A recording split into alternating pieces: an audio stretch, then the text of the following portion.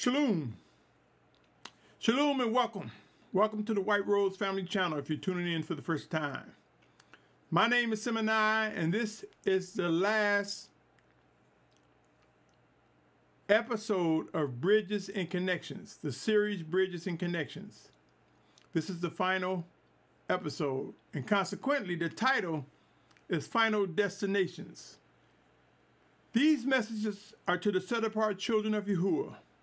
If you consider one who is drawn by him to his word, who is manifest in the name of Yahusha, I'm referencing John 6:44. If you are one who seek to do the will of the Almighty Father, I consider you my brother, my sister, my family. Let's get into this final segment of Bridges and Connections, which is entitled Final Destinations. My brothers and sisters, end times are here, and not all will be among those gathered before the physical return of Yahushua Mashyach. The time is now to consider the final destinations. Where will you take your last breath? Where will you be? Are your spirits stirring? Is your spirit stirring, saying move? Then move. I can assure you, if the Almighty Father is stirring you to move, he is making the provisions for you to move. And I believe the final exodus is a process. There will be smaller groups merging with larger groups into larger groups and even larger groups. It's a process for the gathering of 144,000 and a great multitude as mentioned in Revelation's 7th chapter. It's a process to bring about the fulfillment of our final destinations. Before I get started, my brothers and sisters, I want to say this. Please note, this is the last installment of Bridges and Connections. It doesn't mean that I will stop posting content, but for Bridges and Connections, this is the last installment. You're invited to continue with me as I begin the next series that will shortly come after this. Now, let us unpack the words final destinations, my brothers and sisters. Believe it or not, these two words will have a different impact on different people. What do I mean by that, Yashar'al? Some of us, our final destination will be in the city where we are right now, the state we are at right now, the country we are right now.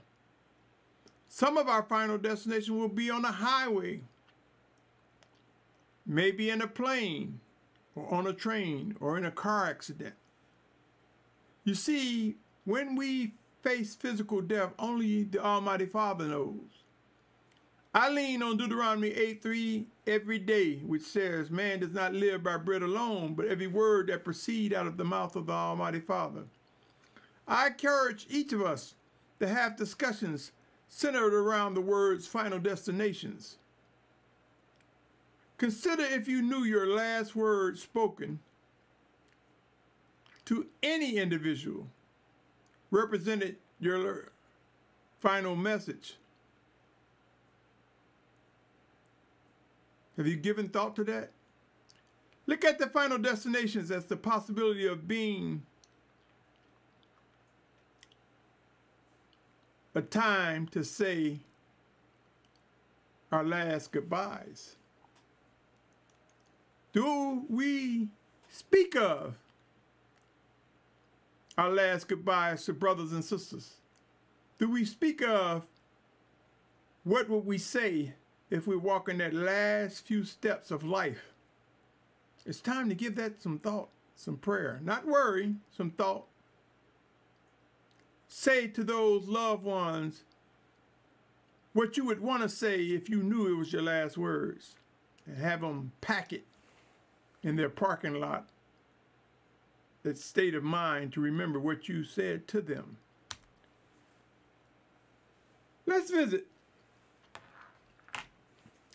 2 Thessalonians chapter 2, verse 1 and 2 says, as the coming of our Master Yahushua Messiah and our gathering together to him, we ask you, brothers, not to become easily unsettled in mind or troubled, either by spirit or by word or by letter, as if from us, as if the day of Yahuah has come. There's more. He goes on to say, let no one deceive you in any way. I'm in 2 Thessalonians 2:3, and I'm reading from the scripture 2009, my sword. It says, let no one deceive you in any way, because the falling away is to come first. And the man of lawlessness is to be revealed, the son of destruction, who opposes and exalts himself above all that he is called the Almighty One, or that is worship, so that he sits as the Almighty One in the dwelling place of the Almighty One, showing himself that he is the Almighty One. This is talking about the anti-Messiah, my brothers and sisters. But I wanted to bring your attention to the words that there will be a falling away. Third verse in 2 Thessalonians said, because the falling away is to come first. I encourage you to begin asking yourself, what do these passages mean? In other words, what would the characteristics resemble regarding people falling away? Is it that brother, that sister that you least expected because of unbelieving, falling away? What say you, my brothers and sisters? Have you given thought to this final destination in life? Let us also visit Matthew chapter 24, 8 and 9. Notice it says, and all these are the beginnings of birth pains, and then they shall deliver you up to affliction and kill you, and you shall be hated by all nations for my name's sake. My brothers and sisters, this speaks of the literal Yahushua speaking to his taught ones. But know this, O Yashar'al, it applies to these final days where many who are drawn by the Almighty Father will be martyrs for Yahushua's name. It goes beyond the literal during that specific time. Yashar'al, Yashar'al, it goes on to say in Matthew 24, 10 through 12, and then many shall stumble, they shall deliver you up, they shall deliver up one another, and shall hate one another. And many false prophets shall rise up and lead many astray. And because of the increase in lawlessness, the love of many shall become cold. You see, so our final destination will differ among us. Prepare to witness the realities of what I just presented. All too often we glaze over the scriptures, ignoring the need to seek to discern and understand what is expected of us. That will soon change, O Yashar'al. Each of us will face physical death in Abba Yahuah's time. Sure, there will be the exception of those physically alive upon the physical return of Yahushua and the transformation that is to come. Our final destination will end with our contributions to lifting up the Almighty Yahuah through His Word Yahusha. Remember John 12:32 lets us know by lifting up Yahushua, it is He who will draw us together, my brothers and sisters. Are you prepared to witness such? Consider these words, for so many undiscerning and unlearned teachers prefer to sugarcoat end-time prophecies. Come with me as I take you to these words in Matthew chapter 5, verse 43 through 45 reads this, my brothers and sisters. You heard that it was said, you shall love your neighbor and hate your enemy. But I say to you, love your enemies, bless those cursing you, do good to those hating you, and pray for those insulting you and persecuting you, so that you become sons of your Father in the heavens, because He makes His sun rise on the wicked and on the good, and sends rain on the righteous and on the unrighteous. You see, there are teachers, unlearned and undiscerning, that will have us believe everything is going to be all right. You're not going to face any hardships, any pain, any suffering. They are lying, my brothers and sisters. Will everything be all right? Sure, this is the plan of the Almighty Father. And these earthen vessels will return back to the dirt. What's important is that inward man. And yes, it is important that we demonstrate the strength to reflect set apartness while in these earthen vessels, obeying his laws and statutes, 10 commandments, recognizing his living voice, obeying his guidance. Matthew 5:46-48. Again, I'm in the Scripture 2009 version of my sword. It says, "For if you love those loving you, what reward have you? Are the tax collectors not doing the same? And if you greet your brothers only, what do you do more than others? Are the tax collectors not doing so too? Therefore, be perfect as your Father in heaven is perfect." You see, my brothers and sisters, it says be perfect as your Father in heaven is perfect. When we read the scripture that says Yahuah hates Esau or Edom, when we read in Ecclesiastes there's a time and season for everything, we'll see that there will be a time and season to hate, to love, to live, to share, to walk away. You see, sometimes, my brothers and sisters, the babe, the newly awakened, coming out of bad habits, may find help from us because we show them love. We hated what they were doing, the lifestyle that they had, but we showed love, and that encouraged them to come into correction. You see, so it's not saying just love every and anybody. We must learn the life in the scriptures so that we know what they mean to us and when they apply. There will be surprising times when we discover someone drawn by Abba Yahuah to us. The person who was once our enemy is disciplined and brought into fellowship with the obedience. It is by walking in the Spirit, my brothers and sisters, discerning the living words, then we can understand what the passage means when it talks about hate and love. Do good to those that curse you.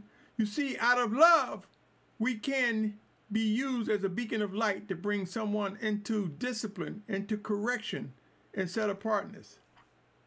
Regarding the final Exodus, I am compelled to believe the final destinations will be centered around the true Mount Sinai. The true Mount Sinai is currently known as Yashar'al, located in the northwestern quadrant of what is known as Saudi Arabia. I am also compelled to believe this area is within the borders of the Promised Land. I believe that there will be some among us that will witness that our final destination will include individuals that once hated us, once cursed us, once persecuted us, that came into the light, just as Shaul came, or Paul came into the light. By our love and demonstration, according to the way the Almighty Father directed, will participate in that final destination, that final place, centered around Yashar'al. Let me continue. Beware, O Yashar'al, there are those who would have you believe the Promised Land is Sub-Saharan Africa. It is my belief that Mitzrayim represents any place of bondage. So any place outside where Yahuah has promised us and want us to be is a land of bondage, and we will discover that. It is also my belief that if we go anywhere other than the true Promised Land, we will witness bondage and destruction like never imagined. Let me share with you something that supports my warning not to go into Sub-Saharan Africa thinking that that is the promised land.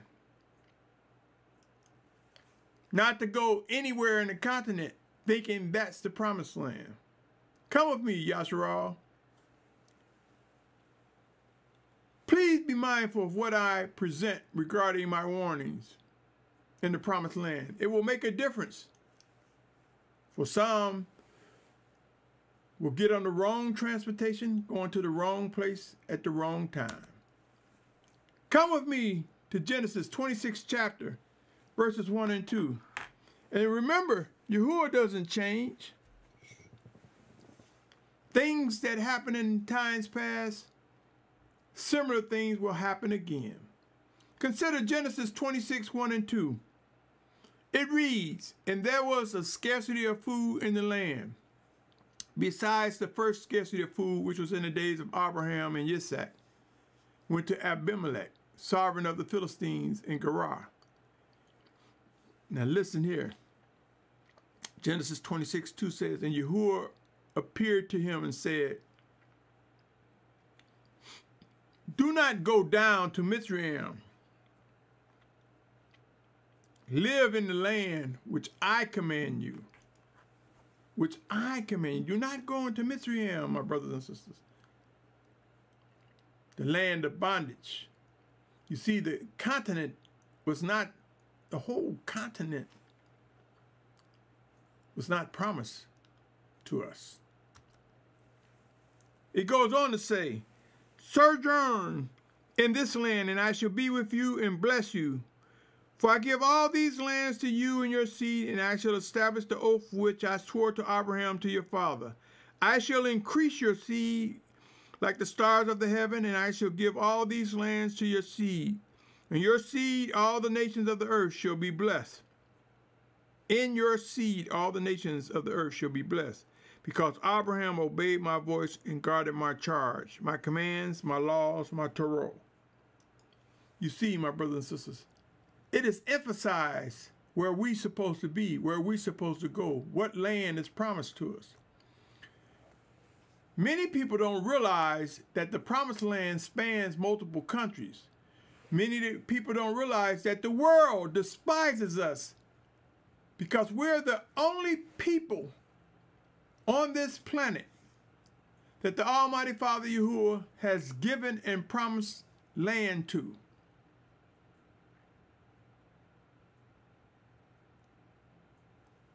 For certain specific purposes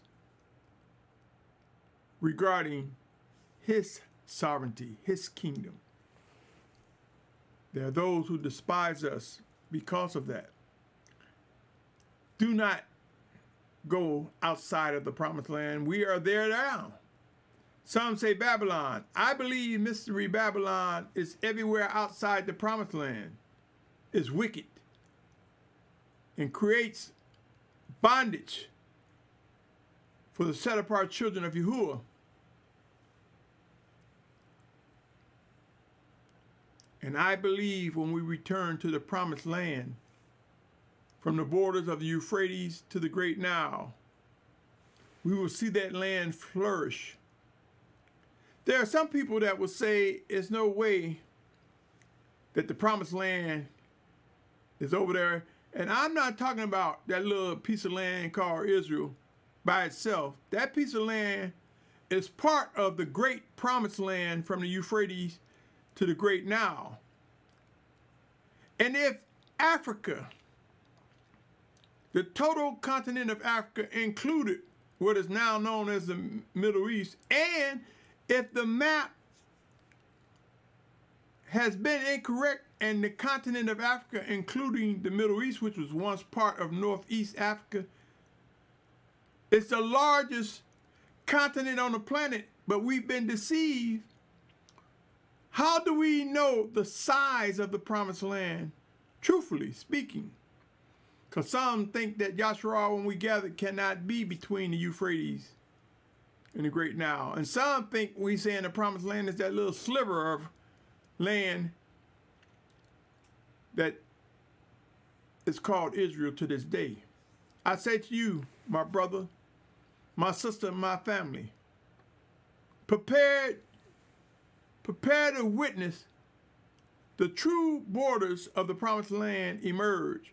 Prepare to witness why the Almighty Father is telling us do not go into the land of bondage. Pay close attention. Let me share another passage with you, my brothers and sisters. Jeremiah 44, I'm going to start with 12, and there's more to it. It says, "And I shall take the remnant of Yehudah who have set their face to go into the land of Mizraim, to sojourn there, and they shall all be consumed in the land of Mizraim, fall by the sword, consumed by scarcity of food. From the least to the greatest they shall die by the sword and by scarcity of food. And they shall be an oath and an astonishment and a curse and a reproach." It continues on. This is for people who choose to ignore what I'm saying and go outside the promised land instead of going to the promised land once the final Exodus is in motion en masse. He goes on to say in Jeremiah 44, 13 and 14, "And I shall punish those dwelling in the land of Mizraim, as I have punished Jerusalem, by the sword, by scarcity of food, by pestilence. And none of the remnant of Yehudah who have gone into the land of Mizraim," I believe it's saying the land of bondage. I believe it's saying in the land which is controlled by Mystery Babylon, which means all the wicked lands outside the promised land, we will see want to keep us in bondage. He says, "Those who have gone into the land of Mizraim to sojourn there shall escape or survive." It says, "And none of the remnant of Yehudah who have gone into the land of Mizraim to sojourn there shall escape or survive, lest they return to the land of Yehudah, to which they are longing to return to dwell there. For they shall not return except those who escape." Yashar'al, oh Yashar'al, the time is now to begin to seek to discern where is the promised land. We have entered into a critical time, my brothers and sisters. We have entered into critical times when we will witness our final destinations. It will differ for many of us. Let us pray earnestly to be able to endure until the end, my brothers and sisters. Look around. People are beginning to die at an alarming rate. They are facing their final destination. From infants to seniors, much is occurring. It's time, my brothers and sisters. It's time to discuss what our final destinations resemble and how we will conduct ourselves before reaching the throne of Yahushua. Choose wisely, my brothers and sisters, for if we do not know the day we will take our last breath, that's not stopping us from telling someone, if today was my last breath, I thank Yahushua for the life that I had. That's not stopping someone from saying, if today is my last day, if my final destination is here in my home, my apartment, my car, on the road, in a plane, on a train, wherever our feet, it's not stopping us from saying right now to a loved one, I love you. Life has been good. It has had its struggle. But the choice I made to pursue the will of the Almighty Father Yahuah, to recognize that his word was manifest in Yahushua's name, to recognize that he sent his set-apart spirit in Yahushua's name to guide and direct my footsteps. Has it been a battle? Yes. So if I did not wake up in the morning, or if I should die in an instant, nothing stopped me from saying what I just said. Let us start having these discussions. For with the final exodus will come much pain and regret for those left behind, for those who may even be obstacles and find themselves removed by the hand of the Almighty Father. It's time now, my brothers and sisters, to stop thinking that we can physically live forever. Spiritually, we will. The question is, are you taking these words serious, my brothers and sisters? Are you prepared to step into that final destination and work?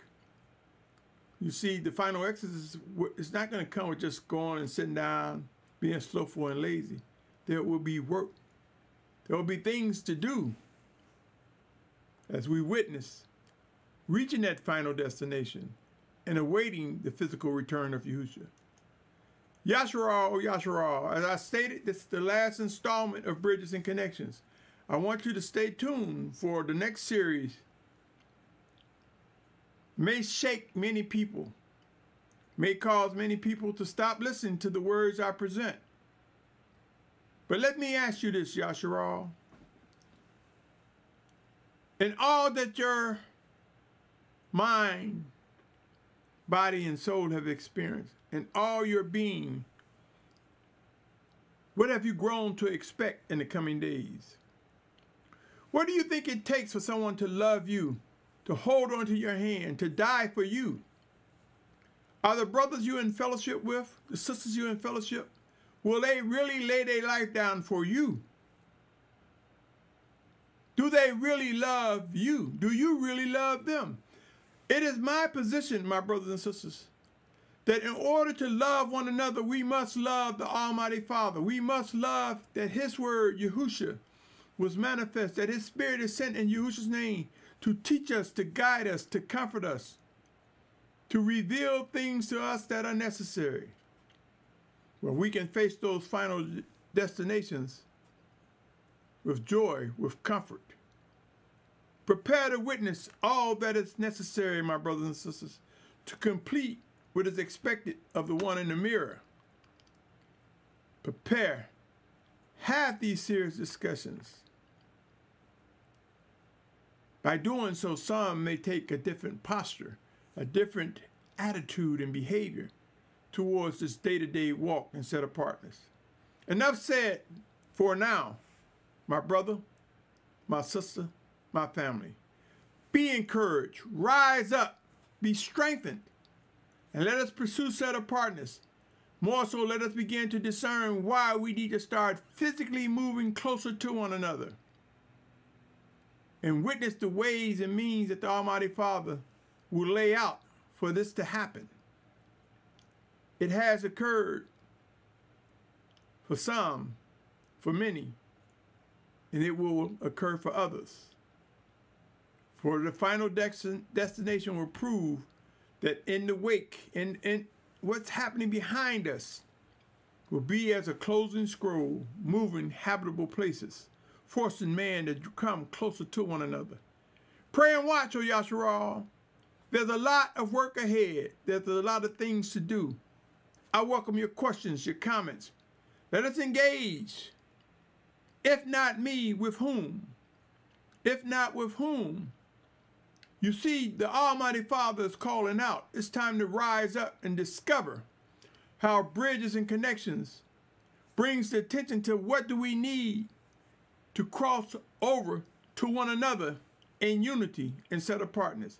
If I said anything that encouraged you or stir your spirit towards the Almighty Father, consider subscribing.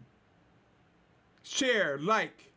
Let's utilize the algorithm while we can to share brothers and sisters who are speaking words of encouragement or words that may just indeed prove to be coming from the Almighty Father. On that note, my brothers and sisters, that's all I have for now.